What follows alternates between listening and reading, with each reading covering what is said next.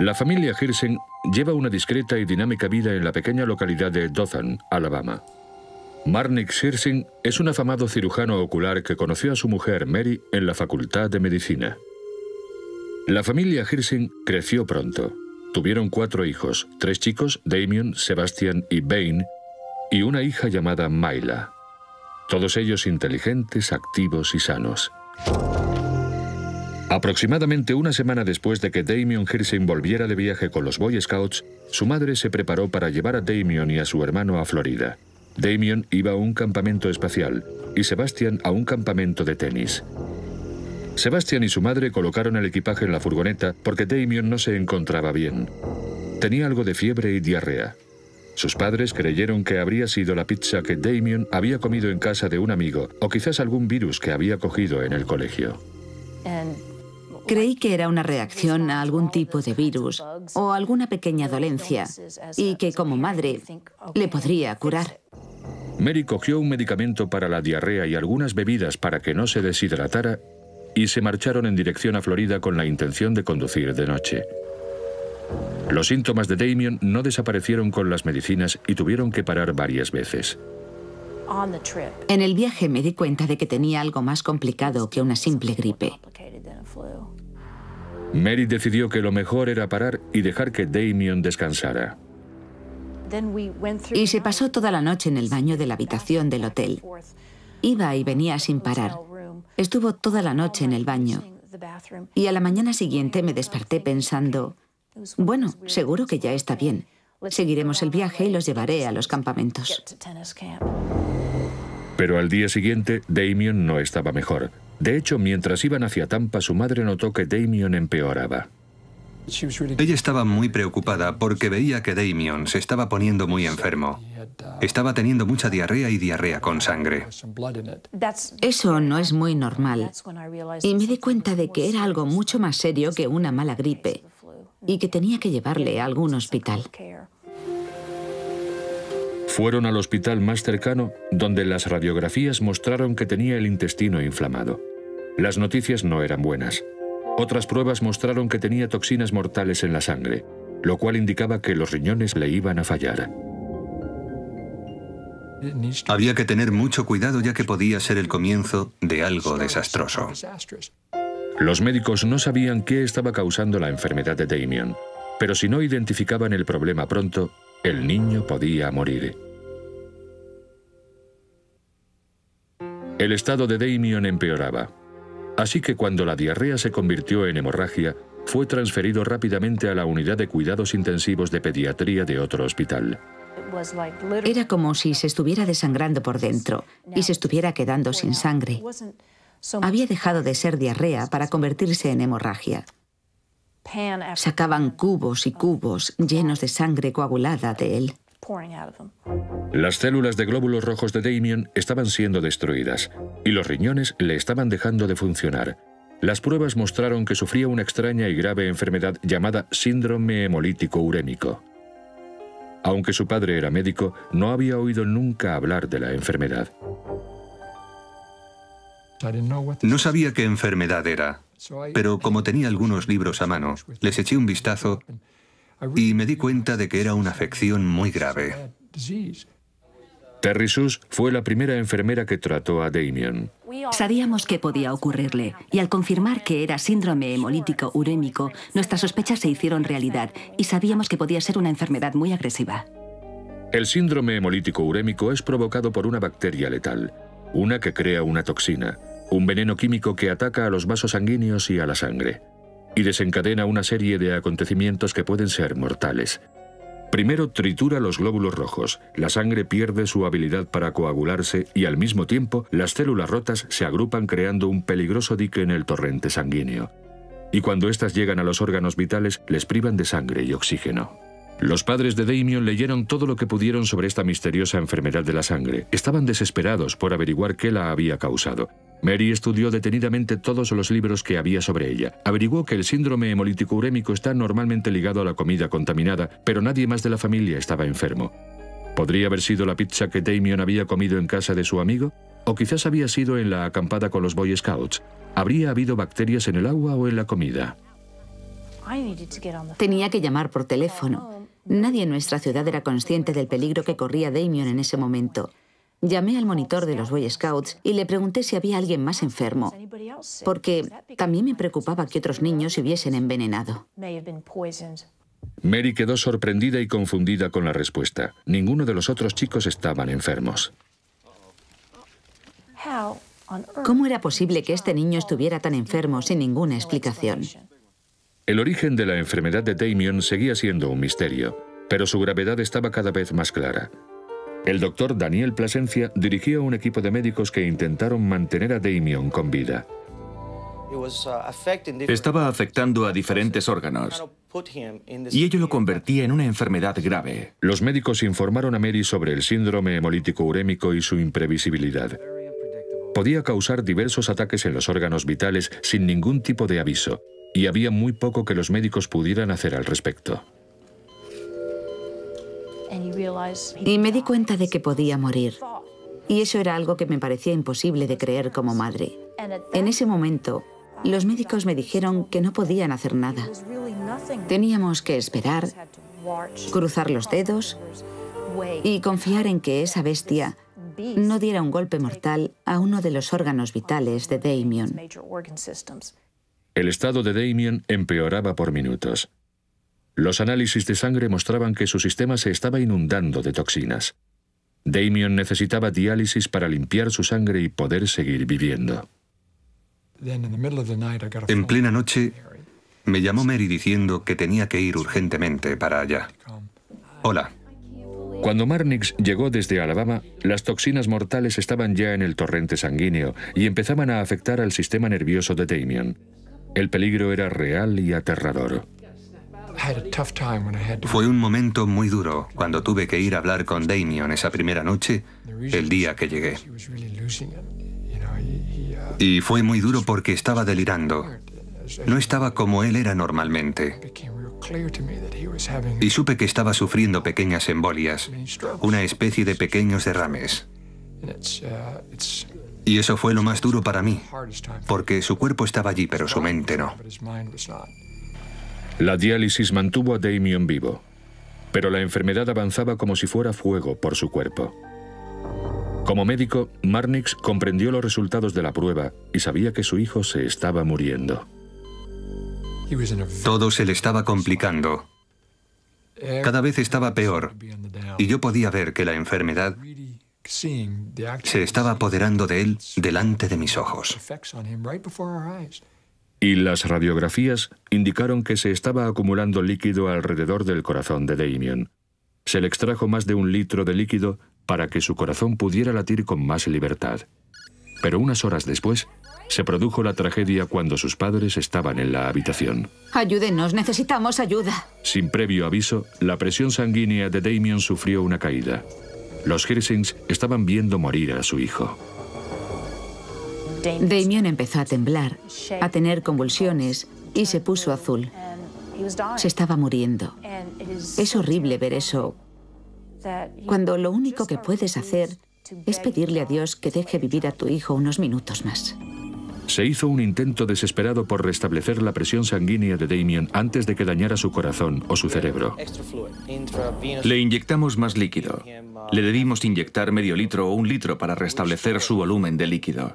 Poco a poco aumentó su presión sanguínea y Damien sobrevivió a la muerte. Pero la enfermedad no había hecho más que empezar a mostrar su poder. Los Hirsings estaban desesperados. ¿Qué había provocado esta terrible enfermedad en su hijo? ¿Por qué no había tratamiento?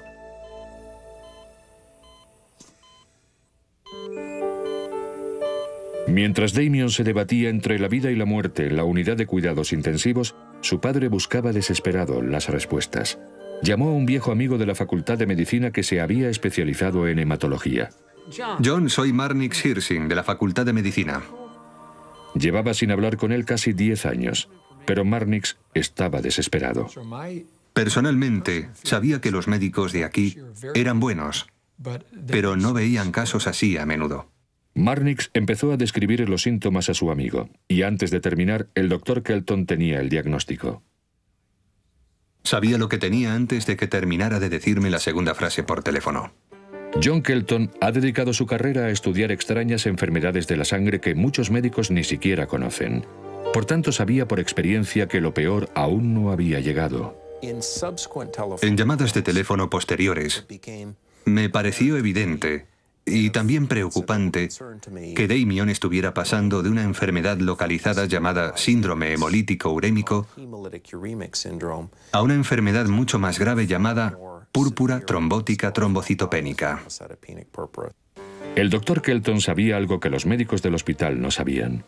Solo una cosa mantendría a Damien con vida: un tratamiento arriesgado que muchos médicos consideraban demasiado experimental.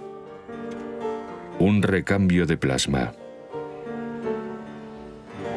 9 de cada 10 personas que padecen púrpura trombótica trombocitopénica y no se tratan, mueren.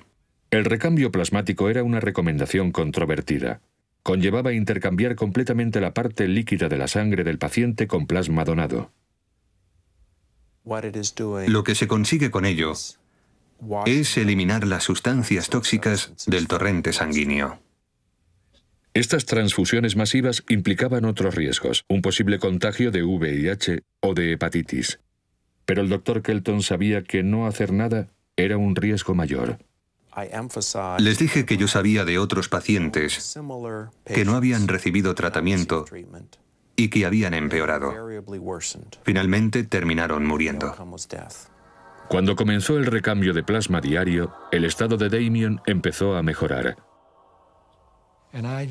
Para mí empezó a ser evidente que las toxinas y todas las sustancias perjudiciales se estaban eliminando de su cuerpo.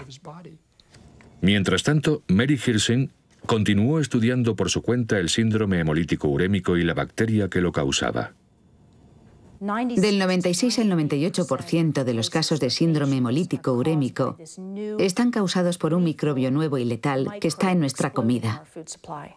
Esta es la bacteria. Se llama Escherichia coli.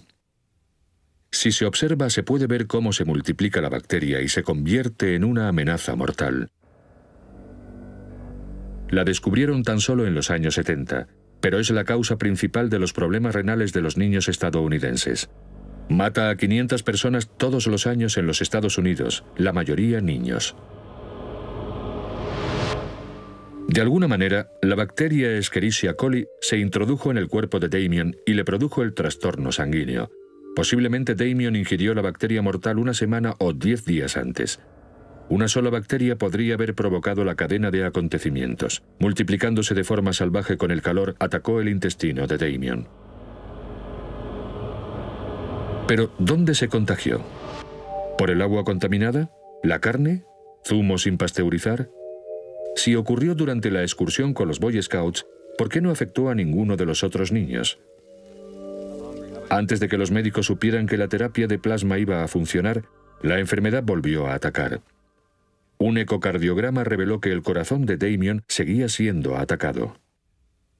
Los médicos tuvieron que extraerle todo ese líquido que se le estaba acumulando alrededor del corazón. Básicamente tuvieron que drenarle.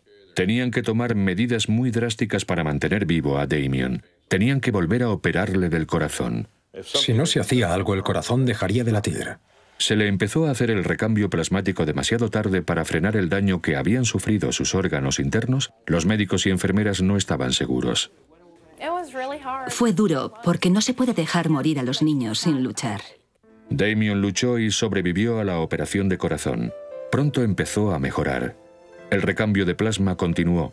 Damien podía respirar solo, pero la enfermedad se preparaba para otro duro ataque a su debilitado cuerpo.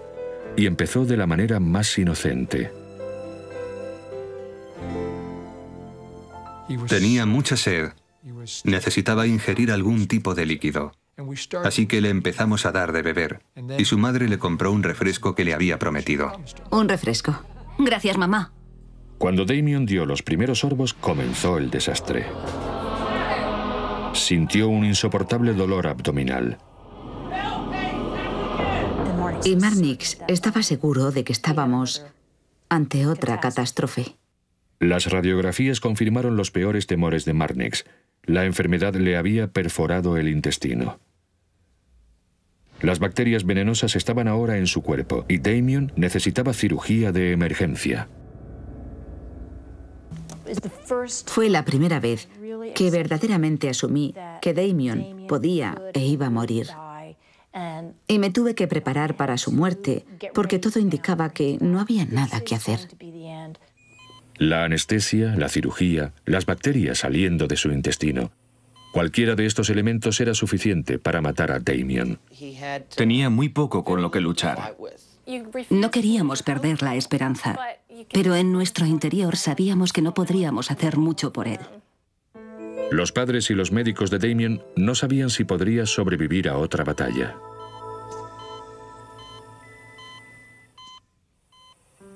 ¿Cómo entró la mortal bacteria Escherichia coli en el cuerpo de Damien Hirsin?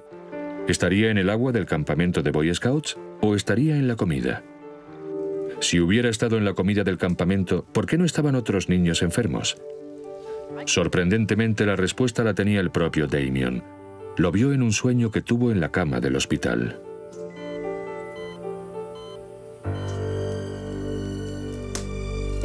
Fue en la excursión de los Boy Scouts.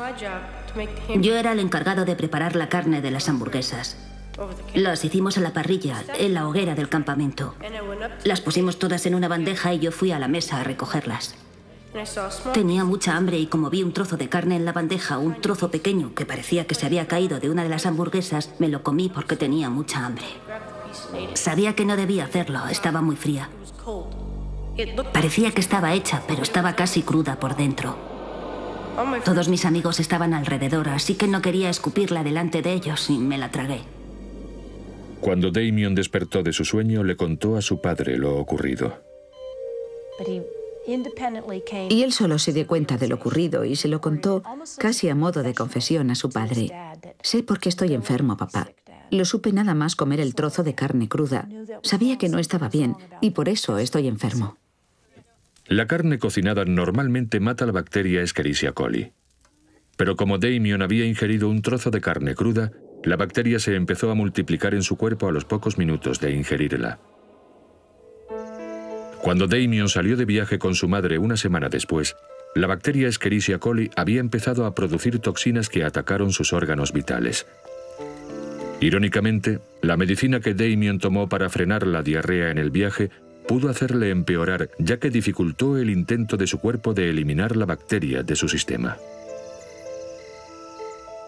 Afortunadamente para Damien, el recambio plasmático experimental funcionó. Le salvó la vida al eliminar las toxinas mortales de su torrente sanguíneo.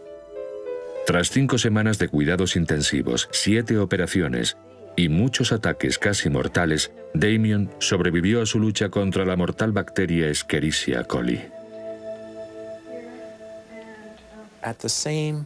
Durante esa acampada, otros niños comieron la misma comida que Damien. Pero solo le ocurrió a él. ¿Por qué motivo? Bien, la respuesta más trivial sería porque le tenía que pasar. Pero evidentemente, ciertas personas tienen más riesgo de sufrir esta reacción. Es horrible. Y siempre que recuerdo todo aquello y todo lo que me pasó, me siento muy afortunado. Pero otros no tuvieron la misma suerte. En 1993, un brote de Escherichia coli en varios restaurantes de comida rápida mató a 3 personas.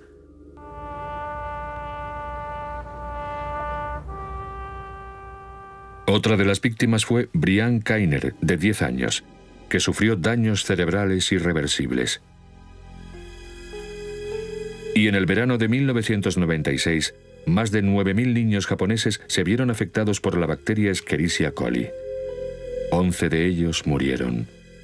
La bacteria Escherichia coli proviene normalmente del tracto intestinal del ganado. El estiércol con Escherichia coli puede ir a parar a los arroyos y causar contaminación. Y cuando el estiércol se utiliza como abono, puede contaminar las manzanas que se caen al suelo.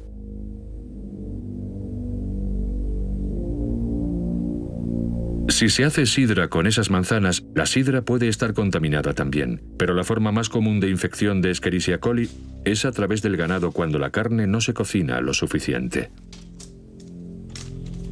Un estudio descubrió que el 3,5% de la carne de vacuno que se vende en los supermercados estaba infectada con la bacteria mortal Escherichia coli. Y también existe el problema de la intercontaminación. Los líquidos de la carne de vacuno contaminada pueden contaminar otros alimentos de un frigorífico o una encimera.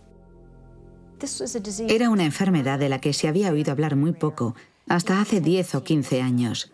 Pero en solo una década se ha convertido en la causa principal de los problemas renales infantiles en los Estados Unidos. Y es una de las causas principales de muertes infantiles en países como Argentina. El encontronazo de Damien Hirst con la bacteria Escherichia coli no solo le ha cambiado la vida a él, sino también a su familia. Su madre ha escrito un libro sobre la historia de Damien y ha fundado una organización internacional dedicada a eliminar la Escherichia coli de nuestros alimentos.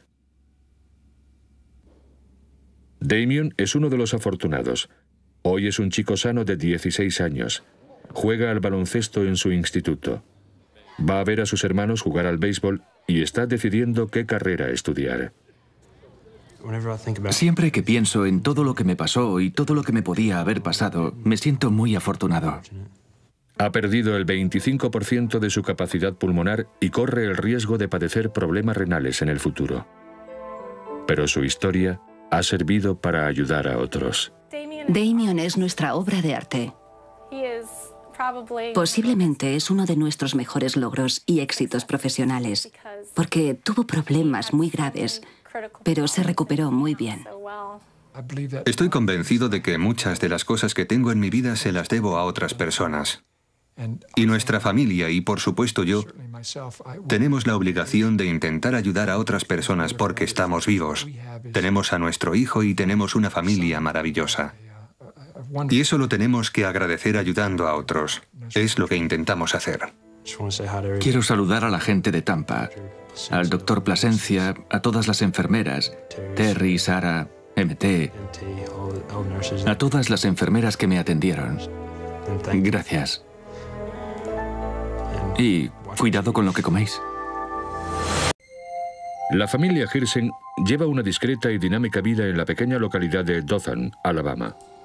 Marnik Hirst es un afamado cirujano ocular que conoció a su mujer Mary en la Facultad de Medicina. La familia Hirst creció pronto.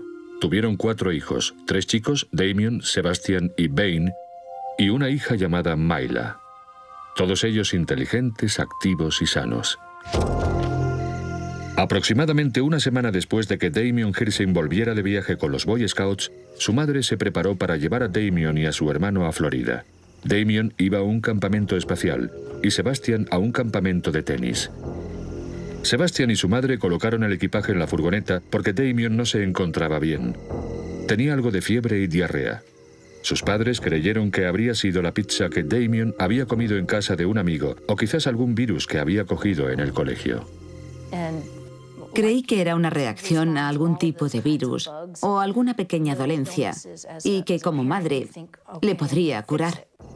Mary cogió un medicamento para la diarrea y algunas bebidas para que no se deshidratara y se marcharon en dirección a Florida con la intención de conducir de noche. Los síntomas de Damien no desaparecieron con las medicinas y tuvieron que parar varias veces. En el viaje me di cuenta de que tenía algo más complicado que una simple gripe. Mary decidió que lo mejor era parar y dejar que Damien descansara. Y se pasó toda la noche en el baño de la habitación del hotel. Iba y venía sin parar. Estuvo toda la noche en el baño. Y a la mañana siguiente me desperté pensando, bueno, seguro que ya está bien. Seguiremos el viaje y los llevaré a los campamentos. Pero al día siguiente, Damien no estaba mejor. De hecho, fue la primera enfermera que trató a Damien. Sabíamos que podía ocurrirle, y al confirmar que era síndrome hemolítico urémico, nuestras sospechas se hicieron realidad, y sabíamos que podía ser una enfermedad muy agresiva. El síndrome hemolítico urémico es provocado por una bacteria letal, una que crea una toxina, un veneno químico que ataca a los vasos sanguíneos y a la sangre, y desencadena una serie de acontecimientos que pueden ser mortales. Primero tritura los glóbulos rojos, la sangre pierde su habilidad para coagularse y al mismo tiempo las células rotas se agrupan creando un peligroso dique en el torrente sanguíneo. Y cuando éstas llegan a los órganos vitales, les privan de sangre y oxígeno. Los padres de Damien leyeron todo lo que pudieron sobre esta misteriosa enfermedad de la sangre. Estaban desesperados por averiguar qué la había causado. Mary estudió detenidamente todos los libros que había sobre ella. Averiguó que el síndrome hemolítico urémico está normalmente ligado a la comida contaminada, pero nadie más de la familia estaba enfermo. El estado de Damien empeoraba. Así que cuando la diarrea se convirtió en hemorragia, fue transferido rápidamente a la unidad de cuidados intensivos de pediatría de otro hospital. Era como si se estuviera desangrando por dentro y se estuviera quedando sin sangre. Había dejado de ser diarrea para convertirse en hemorragia. Sacaban cubos y cubos llenos de sangre coagulada de él. Las células de glóbulos rojos de Damien estaban siendo destruidas y los riñones le estaban dejando de funcionar. Las pruebas mostraron que sufría una extraña y grave enfermedad llamada síndrome hemolítico urémico. Aunque su padre era médico, no había oído nunca hablar de la enfermedad. No sabía qué enfermedad era, pero como tenía algunos libros a mano, les eché un vistazo y me di cuenta de que era una afección muy grave. Terry Sus fue hecho mientras iban hacia Tampa, su madre notó que Damien empeoraba. Ella estaba muy preocupada porque veía que Damien se estaba poniendo muy enfermo.